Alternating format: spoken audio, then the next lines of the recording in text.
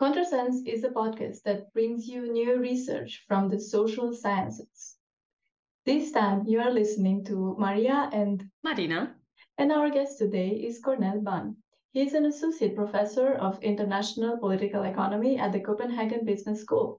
He has written on the politics of economic expertise, policy shifts in international financial institutions, and the politics of capitalist diversity in Brazil, Spain, Hungary, and Romania. He is also a researcher on the project Brackwork, Precarious Work and Peripheral Housing, which we are talking about in this episode and the two previous episodes from this playlist. Today we have Cornel Ban as a guest in our podcast Contrasense. Welcome to this discussion. Thank you very much. And we were thinking, just before we talk about maybe more specific things regarding your research, can you tell our listeners in general what it is that you like to do and research? What drives you to study political economy and why is it important? It's a good question. Political economy is a subfield of political science. Yeah. Today, but it used to be what we call economics. I mean, there was no such thing as economics. It was always called political economy 200 years ago. Yeah, and the idea is that the predecessors of economics knew that what happens in, say, the supply or the demand side of a market economy is shaped by political decisions. Yeah, I mean, if you take, the beginnings of industrialization, the British state had a very important role in that industrialization. Without the British state promoting legislation that essentially forced a lot of peasants to become industrial workers, there would not have been enough industrial workers to have an industrial economy. So likewise, if you think of what's happening today in international trade, the United States now has decided that that whenever they decide to spend money on changing their energy sector, and have more renewables, they decide that China should not be allowed to do that. That's a political decision. It's not a market decision.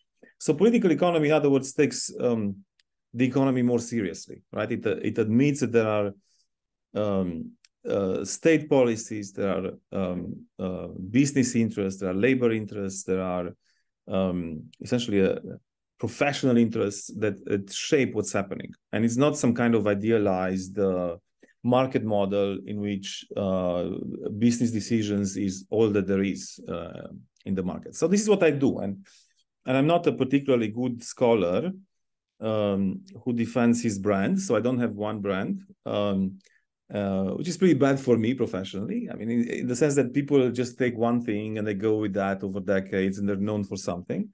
So I've done a lot of work on neoliberalism as a political economic project, and about the economists and the technocrats that push for it. Then I looked at a completely different agenda, and most of my time is actually spent on how the financial markets are organized and are politically governed. Yeah. But then I have about 5 or 6 topics. I will not bore you with them, but one of them that has been consistent was to look at my own country, where I come from, in comparative perspective and find out exactly what shapes its economic status quo. Like why does Romania look the way it does in 2023? And it used to be that I spent a lot more time than I spend now. So my previous book, 2014, was about why is it that Romania looks the way it does in 1960, 1990? It's very historical, right? So this is what I do. I'm interested essentially in how states and societies can change the economy. I think that's the fundamental thing. Thank you. Thank you. I find it very interesting that even though you outside of Romania since some years already, you found it important and relevant to look at the Romania and its economical situation. And I wanted to ask you maybe just as a short teaser for the people listening the episode. How do you reflect on this? If why did you decide to do that? Because there was no one in Romania doing it, or because you said, okay, have this perspective from the outside? What motivated you? Because I also sometimes think about Romania, even though I'm not there, and I'm asking myself if I'm in the right position, for example, to go and say something, or no, this. It's a good question. I mean, there is both a personal and an intellectual interest. It's a personal interest because I'm very connected with my family and the place where I'm from. I'm from a village close to Bistrica in North Transylvania. I go there several times a year. I'm very close to my parents. And that makes me try to understand, why do I see the changes that I see? And from the very beginning, when I emigrated in 2001, I left for the US to do my PhD. There was this personal interest in trying to use my scholarly capital to basically try to understand what happened to me and my parents and my neighbors and my uncles and aunts. Yeah.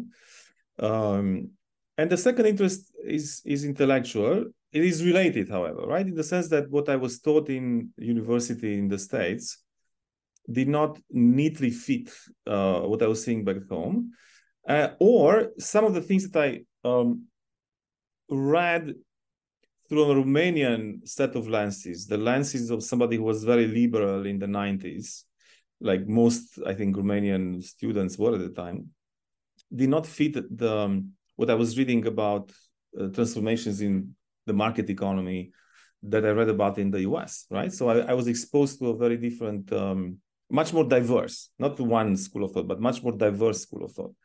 And, at the end of the day, there's a very, I think this is the third level, a very practical set of considerations. At the end of the way, it's the country I know best, right? I mean, I have access, I can meet people at various levels of decision-making power, and they can provide me with, pretty good reflection of what constitutes insider perspectives.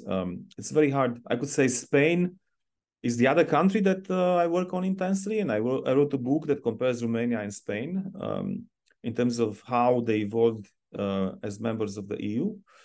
And I have pretty good contacts in Spain, but I couldn't say that about the other countries that I work on, like say Denmark or Brazil, or this day I work a lot on Hungary. The language, the finesse, the humor. I mean, these are all forms of capital that it would be stupid to not use. And so, I would say that there are practical, intellectual, and personal reasons to study Romania. Plus, it's you're right. I mean, it's a very understudied case. Now we have a lot of literature on Romanian political economy, but back when I was writing, there was very little, and there was much more high-quality analysis done during communism by Western scholars working on Romania than it was done in the 90s and 2000s. There was a lot of really shallow analysis and quite ideological in liberal terms at the time. So that was a good motivator to step into that gap. Now I think the situation has changed a lot, and we have a lot of good stuff. I was thinking that for me also in the last years, but especially after leaving the faculty, I think I started realizing how interesting as a place Eastern Europe is, and it can be, to understand and to try to just grasp what is happening here. And so I wanted to go towards your research in that sense. And you talk about very complex things. So let's just take them one by one. So there's what we're seeing, a rise of nationalism and populism in some Eastern and Central European countries. So maybe if you could explain what that means. I mean, look, I think we should be careful with the term nationalism and with it being associated with Eastern Europe. Economic nationalism is an empty signifier. It's an empty term. It can be used for anything. I'll give you an example. I mean, most people, when they say economic nationalism, they kind of assume that a government adopts economic policies that defend the national economy against competition with foreign economies. So it's a kind of protectionism. There is, of course, a version of economic nationalism that does that. But there's another one. If you think of the Baltic countries, Estonia, Latvia, Lithuania, or Iceland in the 90s, I mean, they used economic nationalism to do the opposite, to do the most, sometimes the most experimental neoliberal reforms.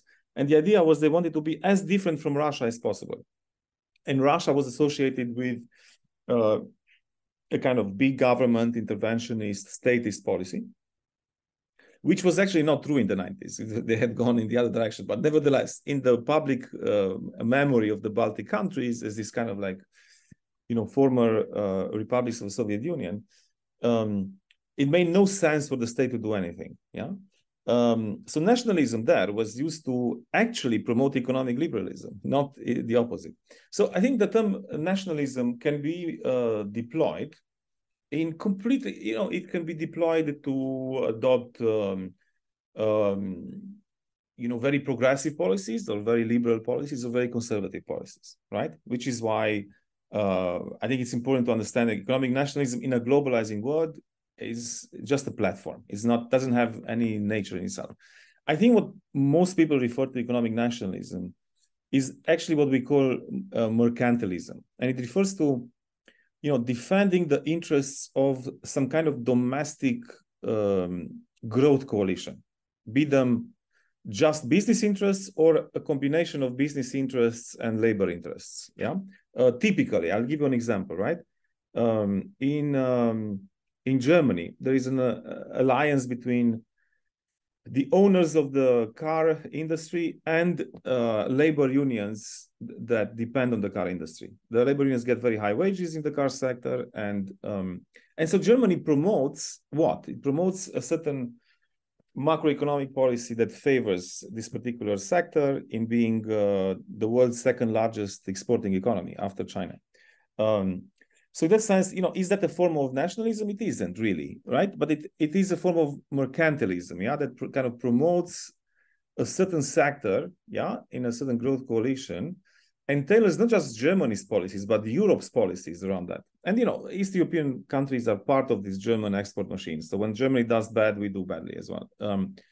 So nationalism, therefore, should be very carefully defined. And that's why in my research, I argue that you can have national neoliberalism, meaning you can promote the general openness and financial market credibility and such that neoliberalism entails, and the usual playbook of neoliberal, which means basically superiority. Market is the most superior form of organization, market plus private property.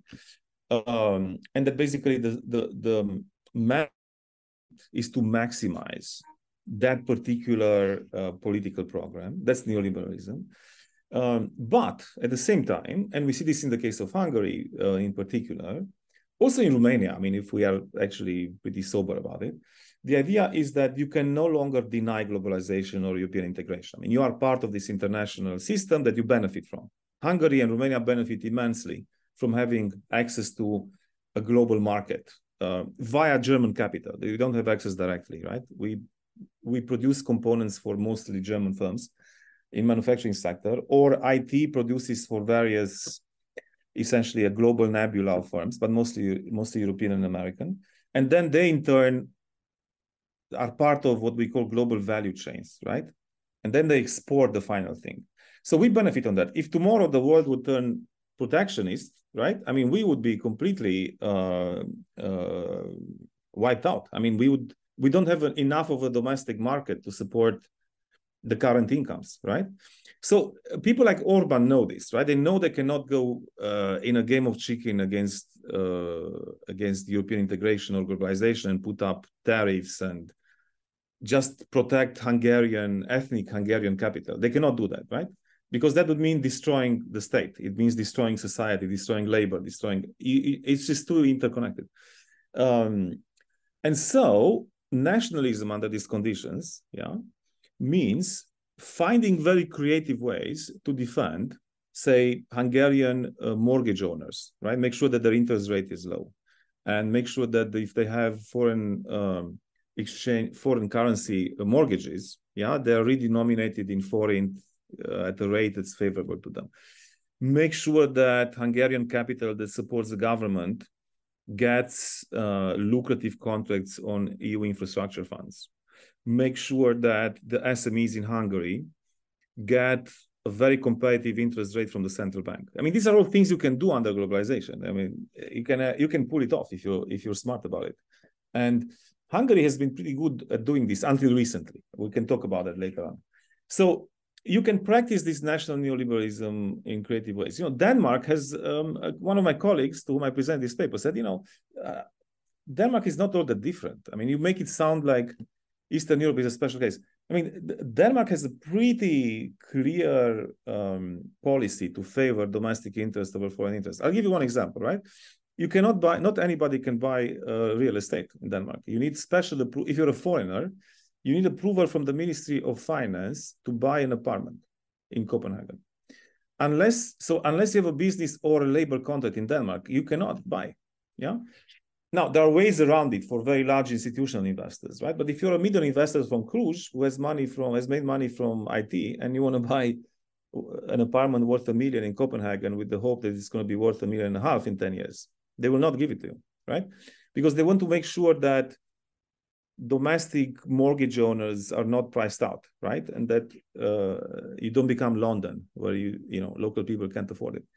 Also, the Danish state is very, very careful that a lot of the research money goes to Danish firms. So that these Danish firms are then very competitive internationally, because otherwise they will not be able to pay very high wages to Danish residents, right? So there are degrees of national neoliberalism. Now, of course, we have a social democratic welfare state here. It's unlike in Hungary. I mean, Hungary is just the kind of most spectacular case. I mean, what is the US today? I mean, US is no longer neoliberal. I mean, they just have, the moment you put up protectionist barriers, which they do, against what you consider a strategic competitor, one of the basic criteria of neoliberalism, which is global openness, no longer applies, right? So we are in a crisis now. We live in a sort of zombie neoliberalism now. We don't know where it's going to morph into. We'll probably have some kind of measures of neoliberalism that could be more repressive. Like in Hungary, we have sort of protections against foreign interests. You have nationalization of foreign banks. You have special taxes on foreign businesses. But then you also have a very punitive environment for workers, to the slave law, right? Which basically enables employers to make you work long hours and pay you down the line whenever, right? So it doesn't mean, national neoliberalism doesn't mean that people who live off of their wages are doing better. Some people who live off their wages will do better, but not all. And not necessarily they will do better than in a sort of more neoliberal place like Romania or I don't know, Slovakia, right? So this doesn't mean that if you become more protective, that actually delivers better results. It's more complicated than that, right? And let me just say something. I mean, one of the things I really hate in the Western scholarship is they associate Eastern Europe with like some kind of exotic nationalism. I mean, honestly, if you look today at the electoral map of Western Europe, the share of the far right vote is like in mass. Norway, Sweden, you name it. France. I mean, in some cases they will actually take over the government, whereas in Eastern Europe, that only happened in Hungary and to some extent in Poland, with these so-called national conservative governments who are actually national neoliberals at the end of the day. But everywhere else, it's pretty mainstream centrist parties in power. I mean, you really don't have, unless in Romania you have AUR come to power. Yeah, I mean, AUR is essentially about to take over France next year, right? So with the Assemblée Nationale, so it's. I mean, honestly, if I were West European, I wouldn't sit in my chair passing judgment on the underdeveloped Eastern Europeans. That's actually not the case. I also think that this is a wider development, and not just the Eastern or Central European countries have to deal with a rise in nationalism. And I remember that the first time we talked in Contrasense about populism was for some years with Don Kalm. We made an episode with him, And I remember that talking with him made me somehow understand, but in the meantime, and reading your article, I'm asking myself again, what is the difference between just doing politics, like a party, and when you are a party which wants to govern or wants to get votes, you have to do certain decisions and certain measures. And what is the difference between just being a party and doing a political party and doing your work and being a populist party? Because I think this is something what we have and what we don't really have solutions against or ideas how to work against it. Well, I usually don't like to use the word populism in a necessarily negative sense. I mean, there is a left. People usually, when they say populism, they mean European right-wing populism, right? Or in this case, it would be a form of right-wing authoritarianism that uses this language of the people versus the elites, right? I mean, this is the classical definition. But if you read the class, Jan, Müller and other, right? I mean, they say very clearly that populism can be as a technology of obtaining power rather than as an ideology, right? And I use it more into sort of a technology for obtaining power.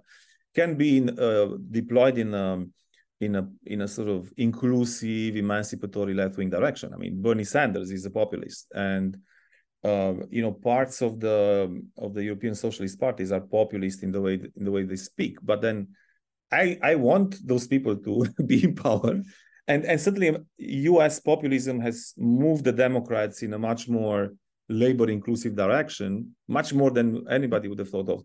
The populists in Spain have moved the mainstream socialist party, who was basically a centrist kind of liberal party, the so-called Socialist People's Party, Socialist Workers' Party, into a more into like a party that rediscovered class politics and like when they think about the green transition, they don't think about just green austerity, right? They think about kind of green investment by the state for real. So in that sense, there is a book by Jorge Tamames on it's very good on populism that I think kind of goes against this kind of use of populism through a conflation with Orban-style authoritarian capitalism, right? And certainly unfortunately, in our part of the world, and this is where we kind of suck at that, right? I mean, the version of populist technologies of taking power used to be neoliberal. I mean, just look at the political programs of Alianza Da and to some extent these kind of like small ultra-liberal parties. I mean, they are kind of libertarian or neoliberal populists in the sense that they create this kind of idealized people that are oppressed by government regulation and taxes versus the people who are unfairly persecuted, right? And therefore they want less government. Yeah, I mean, that's Trump, etc., right? We don't have the version, and then they mix it with technologies for taking power, such as in Romania, hating the Hungarians or the Roma, in Poland, it's about denying the role of Poland in the Holocaust and the bad Germans, etc. But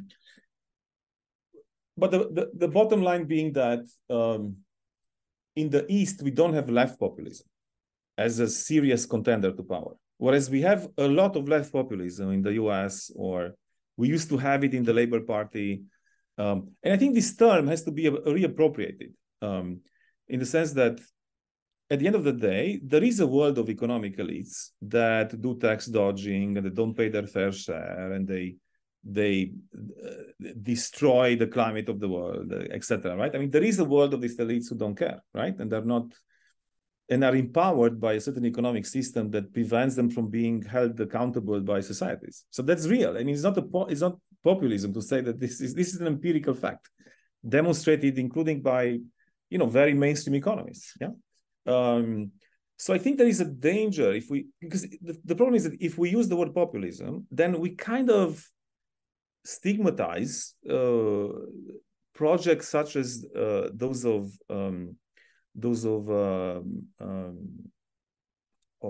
Podemos in Spain, which has had extremely positive minimum wage legislation and housing, etc., or those of Boris, I mean, who are just basically saying and trying to promote economic and social policies that mainstream centrist social democrats would propose in the 1960s. But all of a sudden, those became extreme and populist. And I argue against that. I think this term doesn't really help us. And I think it's a very imprecise term because it's just steeped at this level of very shallow discourse. It doesn't tell me anything about the variation in the reality of policy and institutions and distribution that emerges, right, as a result of their intervention into the world. In fact, when these people come to power, I mean, look at Aur. If Aur comes to power in Romania, what is Aur as an economic project, right? It's a project that is going to put elements of neoliberalism on turbo. Yeah, they really will. They will do even more repression of the poor than the centrist parties are. They will make Romania poorer as a result because they will get into trouble with the EU and they will lose their funds. And EU funds in Romania account for a very large proportion of the budget. We can't even pay for this budget. We already run on 6% deficit, let alone without. I mean, basically, we would be bankrupt every 6 months or something. So I think we have to be careful and call Aur not a populist party, call them an authoritarian capitalist party, yeah, with an ultra-right rejuvenation of the worst of Romanian far-right politics going back to the late 19th century, but particularly in the 30s. They do it in a sort of like more cleaned up version today, but effectively, that's what it does. They have absolutely no answer to Romania's political economy challenges. They don't even have the kind of technocratic firepower that Orban has. I mean, at least Orban can claim that for 10 years he did deliver somehow to Hungary, although Hungary has underperformed compared to Romania in the last 10 years. But nevertheless, it's not a basket case. Hungary is not a basket case. They knew how to play it. These guys are the worst combination because they kind of take some tidbits from Orban and Poland, but without having the technocracy behind it. Let me tell you something. So in Poland, this kind of national conservative project, as they call it, is basically put into practice by the former CEOs of global multinational banks in Poland. I mean, those people know what they're doing. Now, compare those guys with George Simeon and the weirdos who run out. Yeah? I mean, this is what we are looking at. And there's, of course, one level is the variation between, say, types of authoritarian capitalist parties. The other one is the level of, in terms of their ideas, and then the other one is the level of technical capacity of the elites of those parties. And Aur is the worst of all of them. It's both authoritarian and incompetent. Right? I mean, you can get the incompetent fascists, right, who can do like massive damage. So we do have a history of that. We had the government like that in 1940. So I guess we can reinvent the game again. We will not be the first. We're not very special. And that sounds also not like something giving us good perspectives for the future. I just wanted to translate the name of the party you were mentioning in the last minutes, because the party is called Aur in Romanian, and in English it sounds a little bit like Our Party, which is not. The name in Romanian means gold. I don't know how the Alliance for Unity of Romanians, yeah. That's the whole name. They are close. They're pretty close to Alternative for Deutschland. I mean, in terms of having both hardcore, super neoliberal policy instruments, right? Rejection of the EU and the progressive agenda. Sure, I mean, we have our own preferences, but this is assumed. Yeah, rejection of sort of the green program and so on, and a certain appeal to the working class, yeah, that doesn't feel institutionalized. And this party in Romania is very similar. It does target a similar audience, but on top of it, it adds this kind of, I think, particularly the petit bourgeoisie of the Romanian development model that feel kind of crowded out. I mean, in that sense, they're not that different from Germany, because in Germany, the reaction is against immigrants. In Romania, the reaction, because we don't have a lot of immigrants, the reaction is against historical minorities that have never been integrated by the Romanian conventional narrative into a positive story of the Romanian state. Particularly the symbolic exclusion of the Hungarians is outrageous. I mean, it is actually feeds off of a certain mainstream historical account of the Romanian state that always antagonized symbolically the absolutely fantastic role that Hungarians have had in the development of Romania, but that's basically cancelled by the mainstream narrative. So Alternative for Deutschland, you cannot say that in the Federal Republic of Germany that AfD feeds off of a certain conventional mainstream historical account. In Romania, it does, actually. There isn't such a big difference between many historians in Academia Română and this new party. Yeah, I think each country has its own specific weird nationalist or fascist dreams, which are somewhere in some small rooms, and these parties manage somehow to... I mean, it's not accurate to call them fascists. I mean, they are authoritarian capitalist parties with a clear... They have some elements of the kind of hierarchy in society that the fascists have, but they don't have this kind of strong anti-capitalist dimension that fascism had, with its specific form of organization and cult of the leader. We don't really have that in the contemporary version. I mean, you could use the term post-fascism that of course, the celebrated and unfortunately departed during Gaspar Michael Stamas has coined. Thank you for the remark. Maria, would you like to? I was thinking, no, because I was thinking we use so many terms, and you always try to be so specific about all the terms, which I noticed. And so I would just like to, if it's possible, to shortly recap what national neoliberalism means in Romania, because you kept saying it works in a certain way in Hungary, that it functioned, and you analyze it there, but what does it mean in Romania? It means to an attempt to protect an identified group of domestic interests against foreign competition. In the case of Hungary, the point was to protect Hungarian middle class and some straight out of the working class, against some of the side effects of globalized financial capitalism, especially through their mortgages.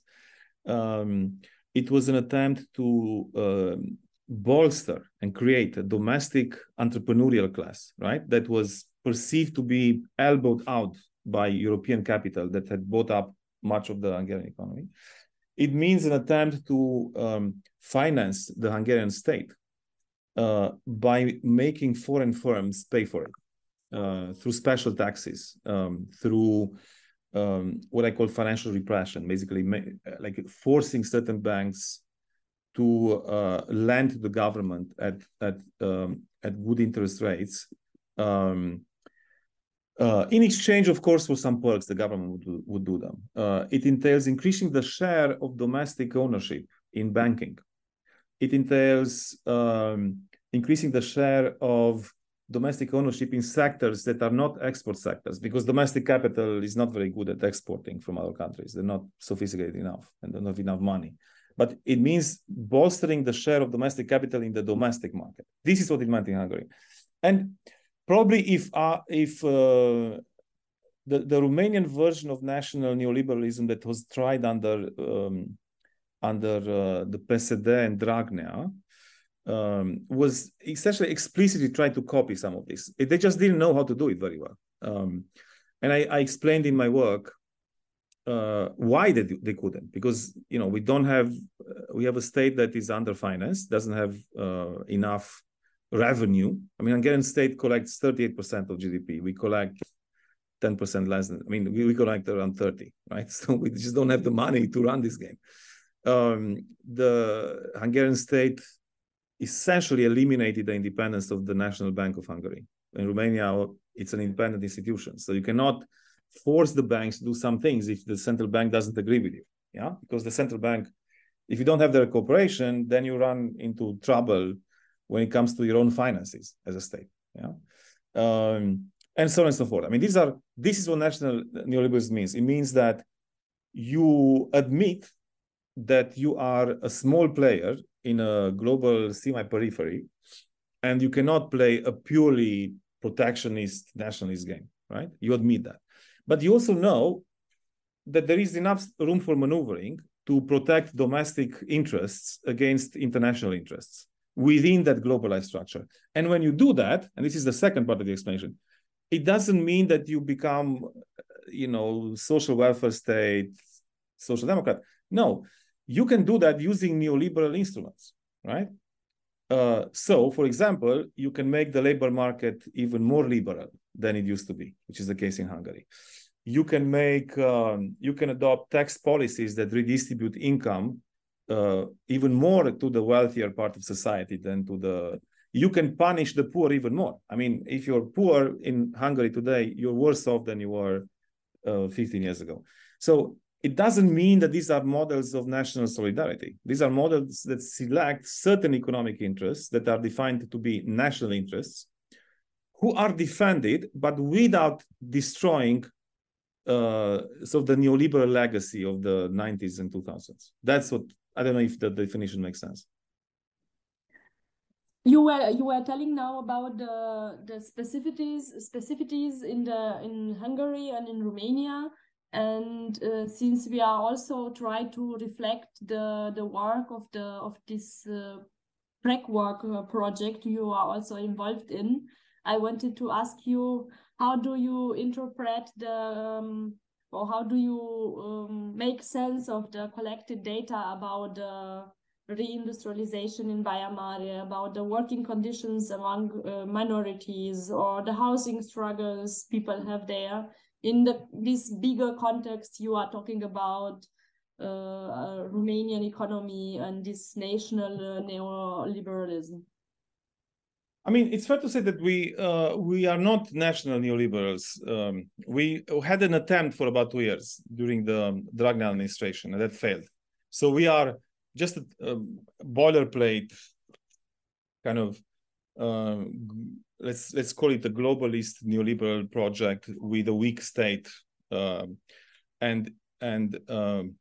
with a lot of hybrid. It's a hybrid mix of just really aggressive libertarian agenda with some remainders of some kind of centrist social democratic institutions, right? I mean, we're not exactly a playbook neoliberal country. Let's not delude ourselves, right?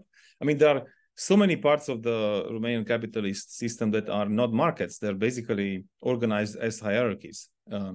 You have insiders that rig those markets, that benefit from protection rackets. I mean, by the metrics of a lot of what's going on, in the ideal world of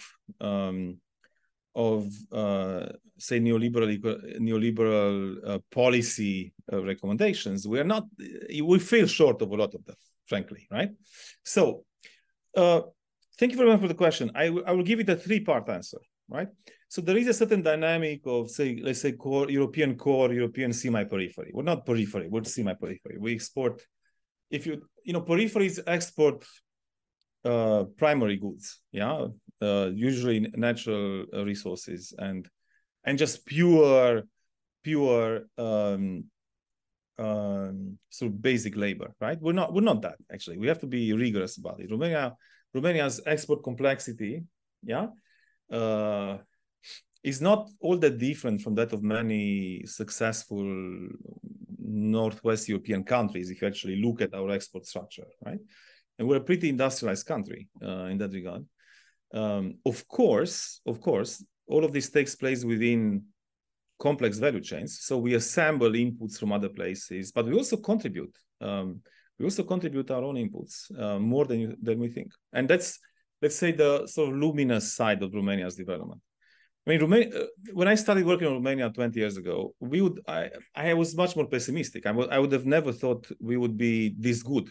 I expected we would be something much closer to what's happening in, say, Georgia today, or Armenia, or Peru, Algeria. Really not. I mean, Romania is much more developed in its reality than in my hypothesis from 20 years ago. So there is a core periphery dimension to Baia Mare. Baia Mare is a part of Romania that is actually quite representative of the average Romanian growth model, in the sense that it is an export-oriented economy.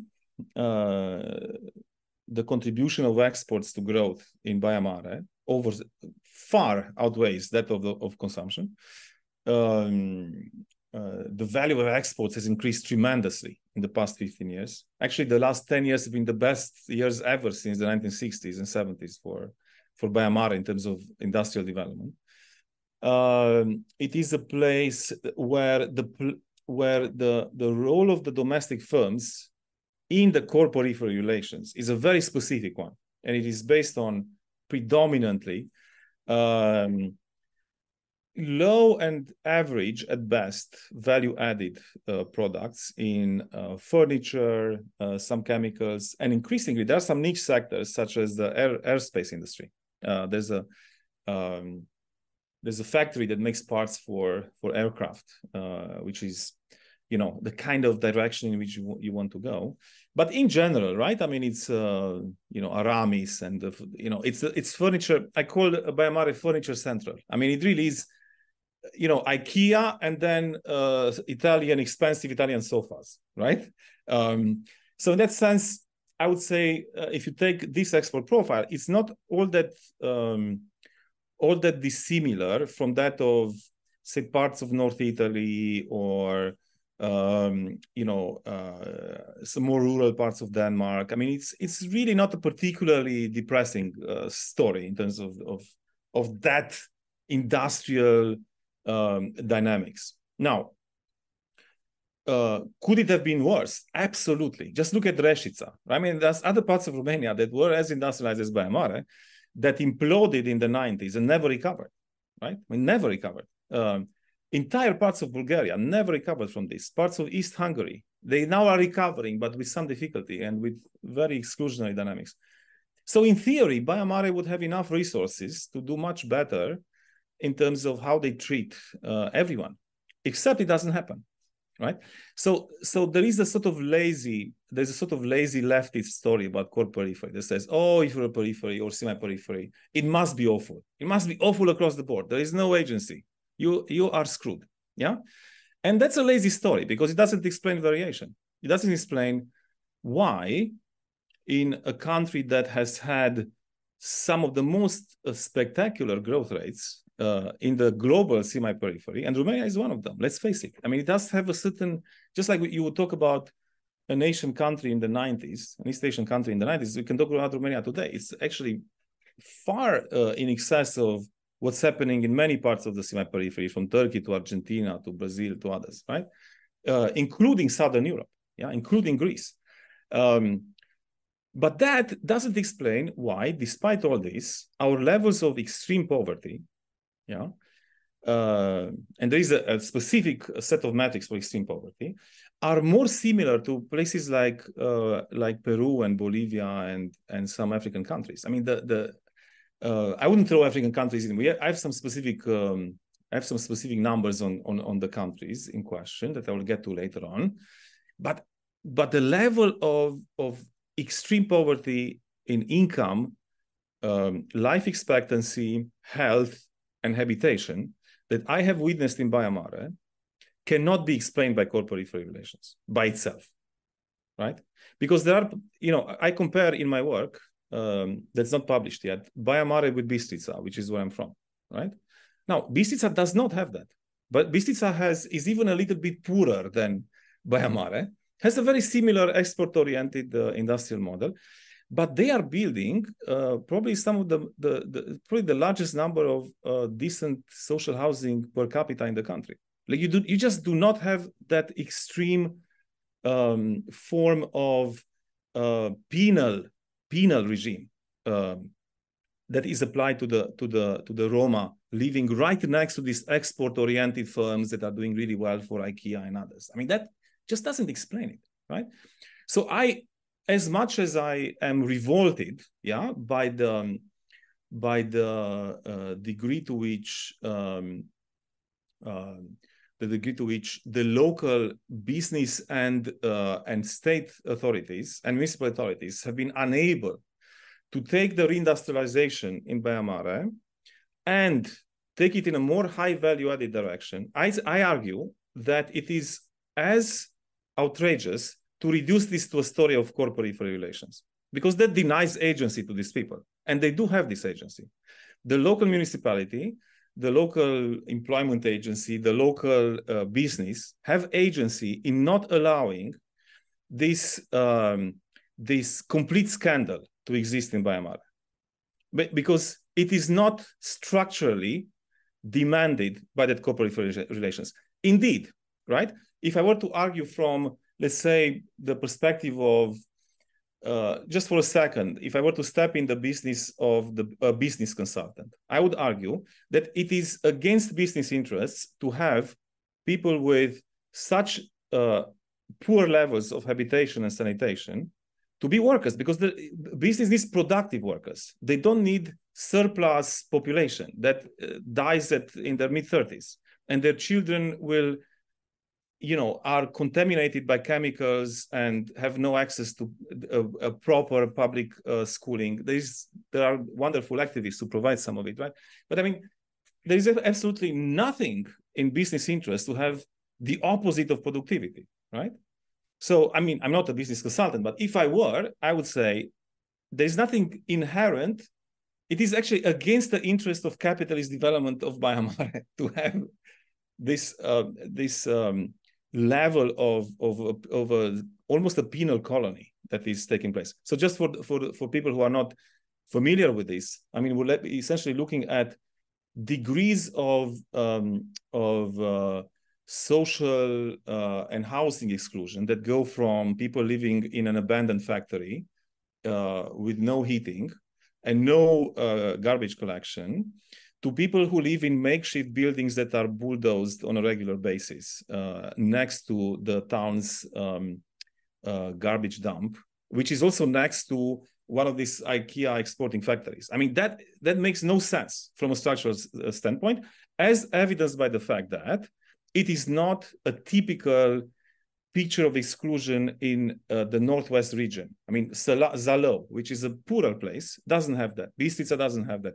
Cluj, on the other hand, which is the country's most developed software sector, has one of them, right?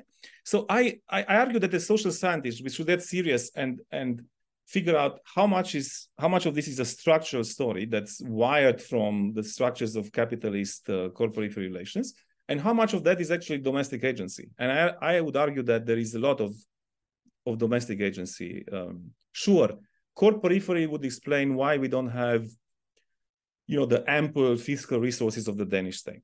Sure, I get that, right? In Slovakia, you will find similar communities that are excluded, Roma communities in this case as well, who live in similar levels of social exclusion and habitation hell, essentially.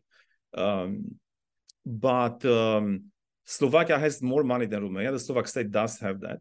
So there is a lot of conversation about race, conversation about kind of like historical exclusion of this community, even during communism. This is what some of the work packages bring out, the fact that contrary to conventional wisdom, there were very clear practices of exclusion of the Roma and the sort of ethnic hierarchy in who got jobs at what level, and that came to haunt people later on, right?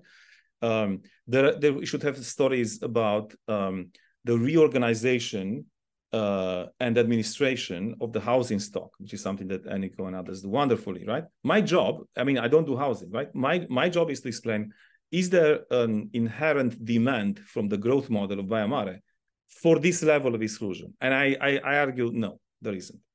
This is actually this is kind of, if I were to be vulgar here, I would say this is very anti-business to have these levels of persecution. It makes no sense.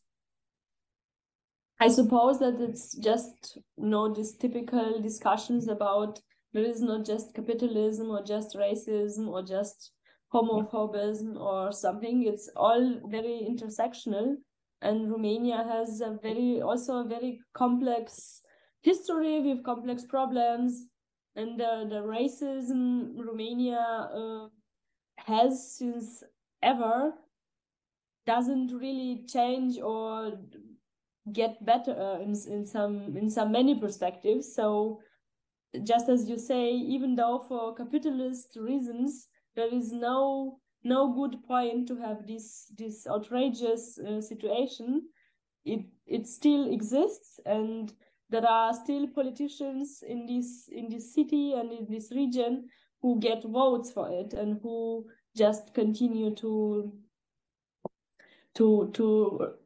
govern in this way. And I'm asking myself, what is the project's contribution or the aim of the project to in this direction?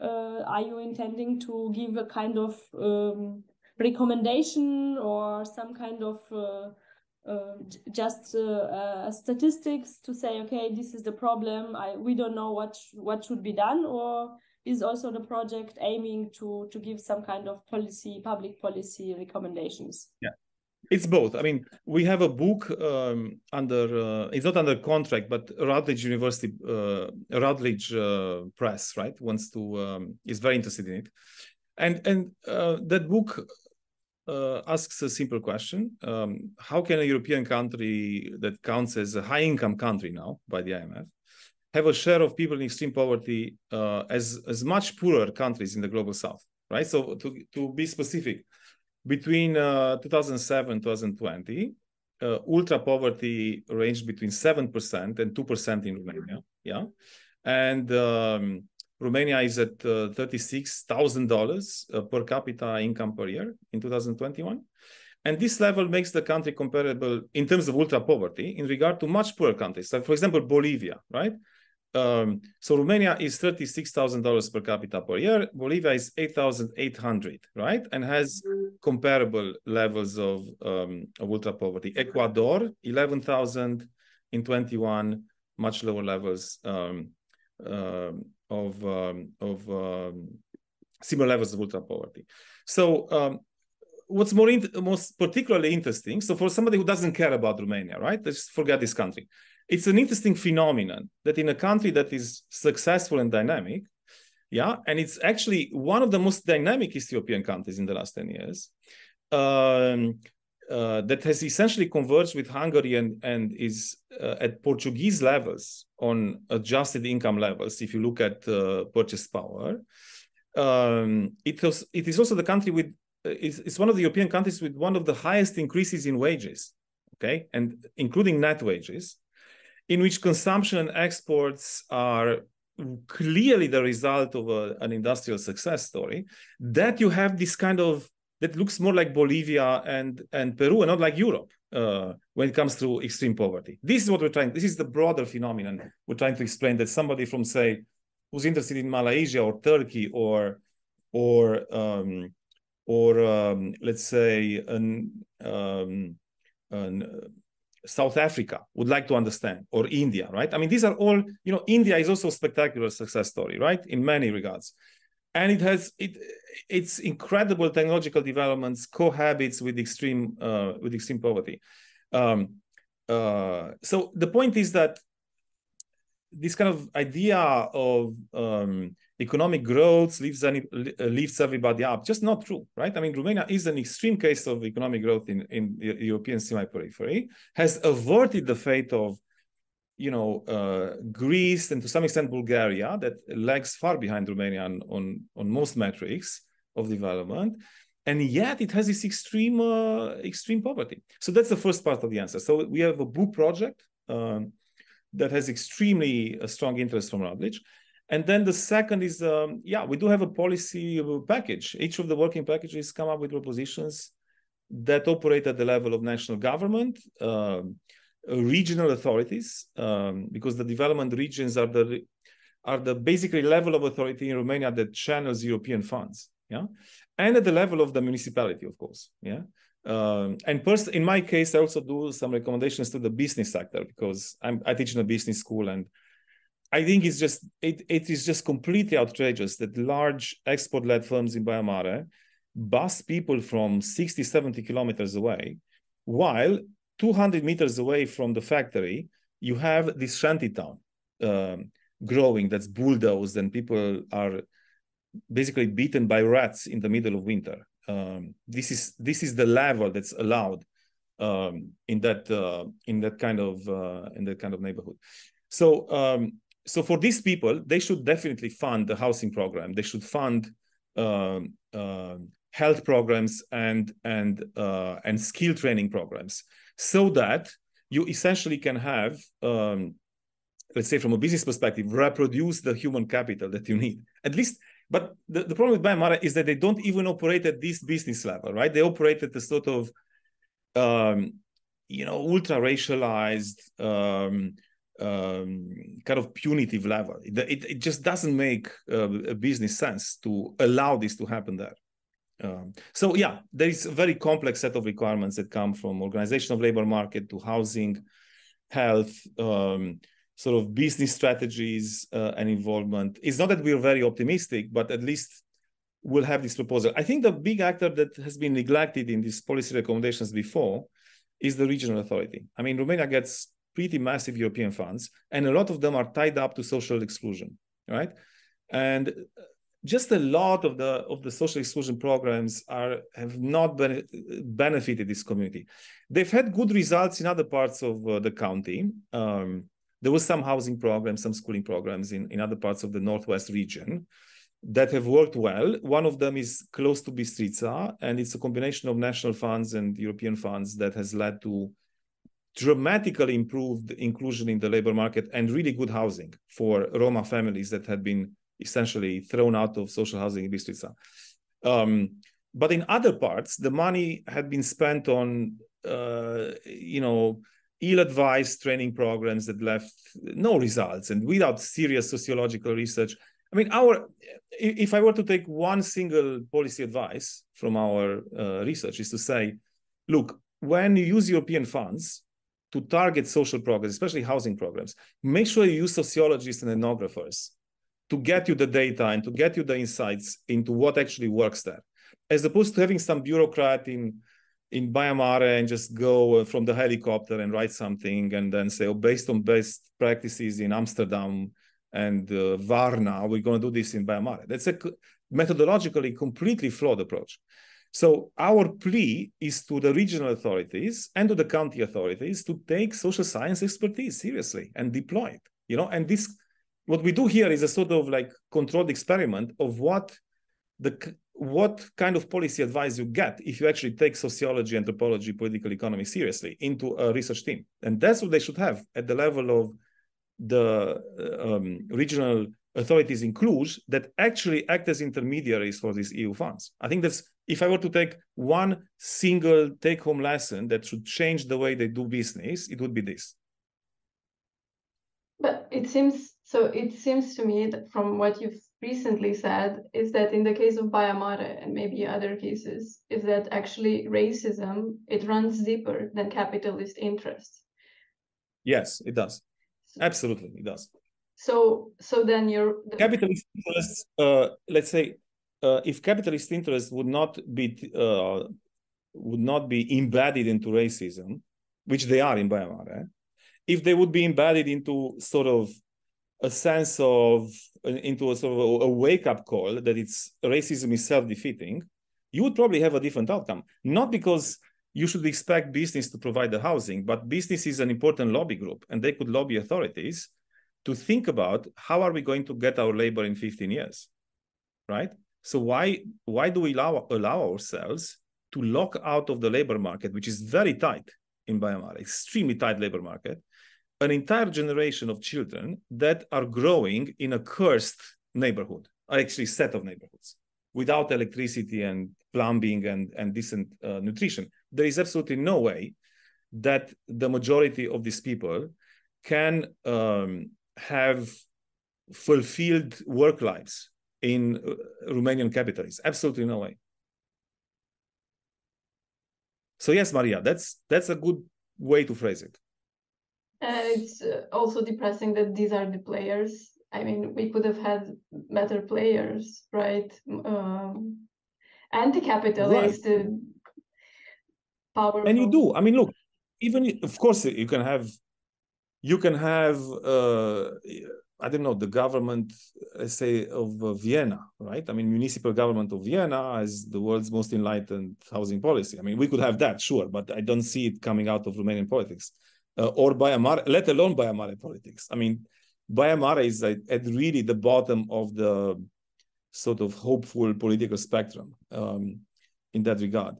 But again, right? I mean, to deliver a basic housing would be something that's achievable even within the very exclusionary real existing Romanian capitalism, as evidenced by the fact that social housing has been addressed on a pretty hopeful basis in places like Bistrița and others that are, an hour and a half away and are the functional counterpart to Baia Mare. So it is eventually a choice. Of course, the Roma in Bistrița are poor. They're poorer than the rest of the population, but they do not live in these conditions. We do not have an urban ghetto of such extreme intensity as the one we've seen there. And again, right, it's not about wealth. Cluj has one like Baia Mare. So it's not about being able to afford it or not being able to afford it. It's about, do you want to exercise a form of politics that makes this unfathomable? Or do you want to normalize it and make it part of your domestic color in political economy and municipal politics? I think we've been just a few minutes before in a better place. What the emotional level of positivity in this discussion, but we missed it, so we have to finish it somehow without. Yeah, I have a fun question for the end. But did you have something? No. Okay. So while you were talking, I realized that you're a good person to ask this because you have this really broad overview, and so maybe you have a view on this too. It's a bit of a challenge if you can answer it shortly, because it's gonna be two scenarios.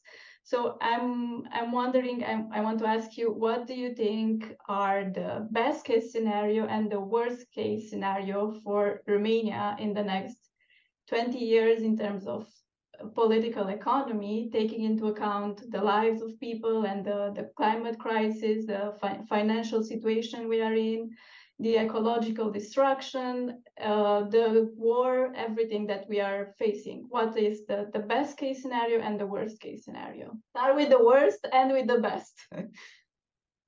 Maria, if my scenarios would have any value, I would be a rentier capitalist funding your show. But take what I say with a great, with 2 kilos of salt, right? So let me venture into this. The worst case scenario, and short. Worst case scenario is that we have a demographic crisis compounded by anti-immigrant politics coming from an authoritarian capitalist project taking over that ends up immiserating the country even further. The pension system collapses and we end up with a familiar survival package in health, pensions, and unemployment, which in turn leads to losses in productivity and outflows of the existing foreign capital in manufacturing. the country survives through a couple of niche sectors in Latin American style, say parts of the IT sector that have what it takes to reproduce themselves and even do better over time. So we branch into the AI revolution and quantum computing, but the rest of the country becomes more like the contrast between Bangalore and the rest of rural India.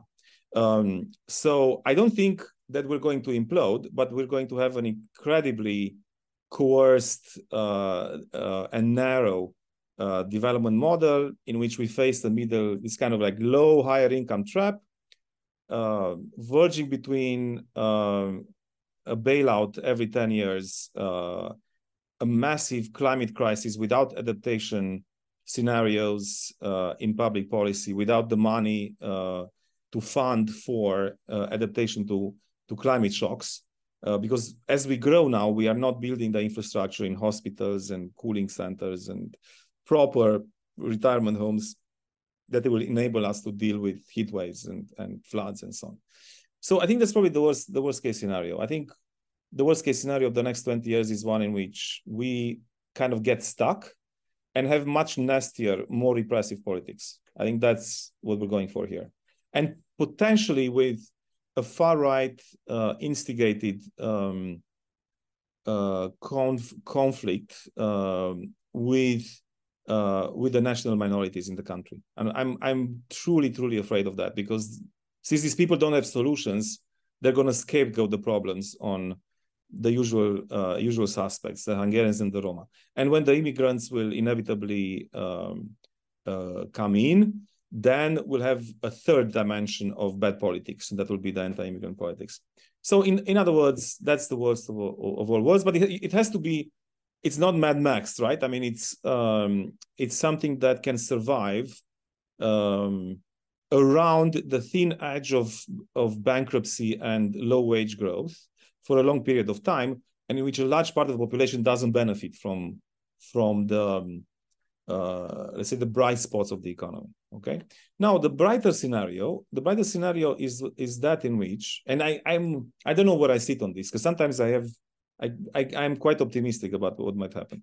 A brighter scenario is the most optimistic one. Go for that one. The most optimistic one, but it has to be realistically optimistic, because otherwise it doesn't make sense, right? So realistically optimistic is that as a result of a major fiscal crisis of the state, in which we just don't collect enough taxes to pay for the current spending, we have for the first time a reorganization of the way we collect taxes from the private economy, right? And as a result of that, we have enough fiscal space to then boost good spending on health, education, housing, anti-poverty programs. That in a generation will result into a population with far improved skills and health and housing conditions. That translates into higher productivity, which, if I'm guessing your question refers to a future that is still capitalist, because I do not dare to think beyond that. I don't think anybody has what it takes for that. I don't see the political and the structural forces that will take us there. Then we'll have the space to better deal with the climate crisis as well. So it will be a country that would be closer to, say, Slovenia, right? I mean, that's my realistically best expectation. We don't grow like crazy, like now, but we have a more balanced, more egalitarian society with better prospects to reproduce virtuous circles. On the climate front, which is the one I'm really the most afraid of, I mean, our export sector is, of course, very heavily geared around the internal combustion engine in Germany. And that model is called out now by the green transition. And then if Germany survives, right, and this is part of my bright scenario, if the German growth model survives and we benefit from it, then there could be some virtuous circles between decarbonization and our manufacturing sector, right? In which case, we will have revenue to actually build the climate adaptation infrastructure that we need. Because the decarbonization is something that I'm taking for granted. I mean, we have to do that. We absolutely have to put wind power into the Black Sea and completely get rid of coal, and have in my book a combination of nuclear and renewables to have a decarbonization of energy sector and cement and phosphates, which are the biggest contributors to emissions. But most importantly is the infrastructure of adaptation, because the climate change also comes from other countries. We will face heat waves and extreme levels of heating, and we're not prepared for that. We just have no thinking done into it. We're, to the extent that we do anything, we are being forced by the EU funds, but there's no sense of panic among authorities that this is real. So I think that the combination between a fiscal crisis and the first painful consequences of the climate crisis potentially can lead to the emergence of a political electoral coalition that will create demand for more sane policies in the state. So the state will appreciate, quality public housing that's, cooled and heated using affordable and renewable energies, a state that appreciates reproducing a healthy, advanced literate population that has decent commutes rather than hellish commutes, a country in which progressively a lot of the things that destroy us, say financialization of housing or marketization of education and health, stops all of that, right?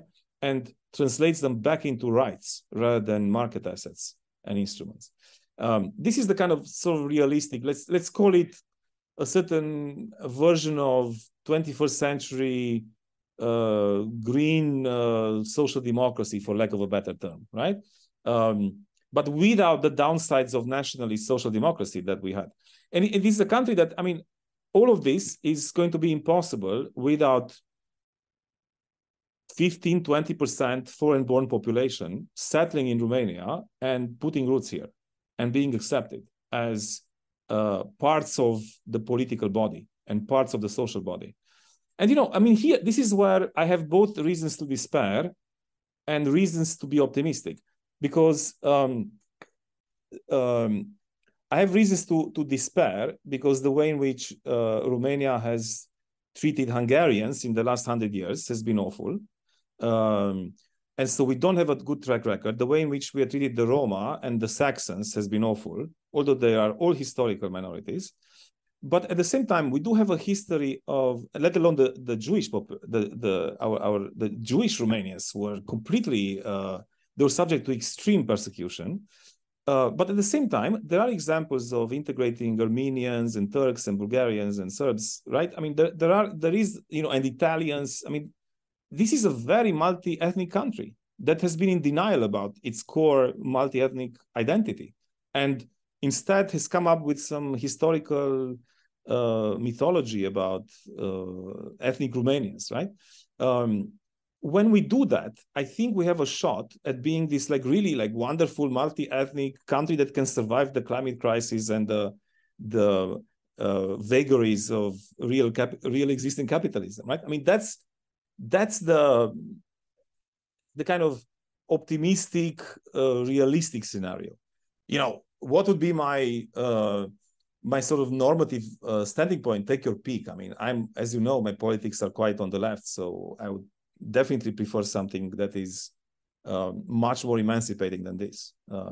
And clearly, I will become an enemy of the nationalist, neoliberal, nationalist, anti-neoliberal varieties of politics that are abundant in our country as well as in others. Yeah, let's hope that not just you, but many of us living or having to do with Romania will also get enemies of this authoritarian we already are the enemies of this thing. We just have to embrace that. Yes. We have to embrace that we have skin in the game, and we have to pay a price. We have to. There's no such thing as, consensual role playing, in this emerging political universe of Europe. One of the most depressing things here, right, is that, and this is a new theory that I've seen emerging in European studies, is that because Europe has failed to be the kind of social Europe that it kind of seemed to have been promised in the late 80s.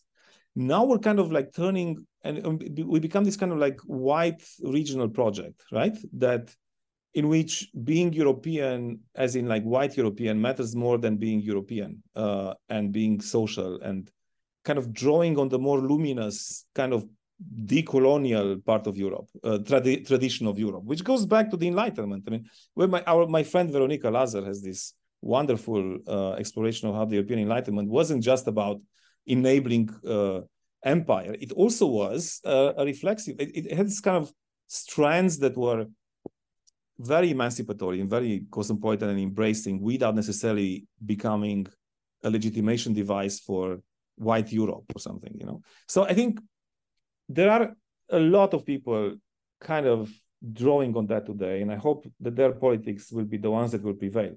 Because if not, then we're definitely going to live in a sort of post-fascist capitalist universe in which the climate crisis will deepen the authoritarianism that is apparent in many corners of European politics today, because it will be about, you know, policing the borders against climate refugees, and that's what Europe might be reduced to, and that's just a nightmare that we have the obligation to resist to.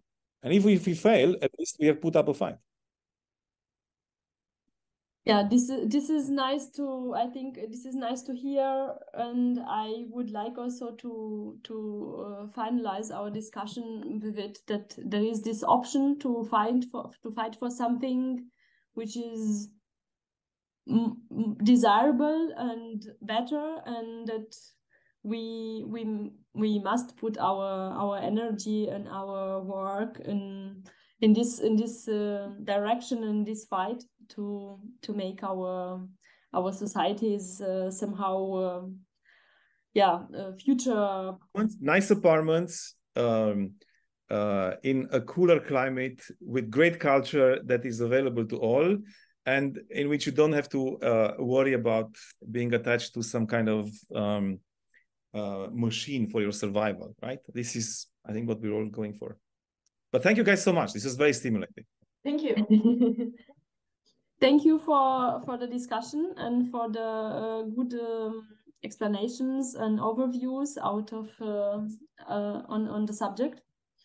Thank you for listening to Contrasense podcast. Our guest today was Cornel Ban. This episode is a collaboration with the Breakwork project from Baia University.